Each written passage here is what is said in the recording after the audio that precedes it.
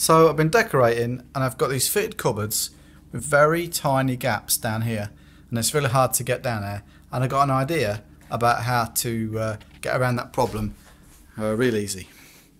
So Dulux are doing these little tester pots. They've got a little mini roller on it. So when I'd used up the tester pot, I popped the roller out, then drilled holes in here and here, got a bit of garden wire, and there we go. Hey presto, a little mini roller. And look, just to give you the idea of the size of a pound coin, that's the sort of size we've got. And then you can use this to get down there. And if you want to have a longer handle, just twist up some. All I did was twisted the wire. You could go further and make a longer handle if you want. And no cost at all, little mini roller down the side of your fitted cupboards.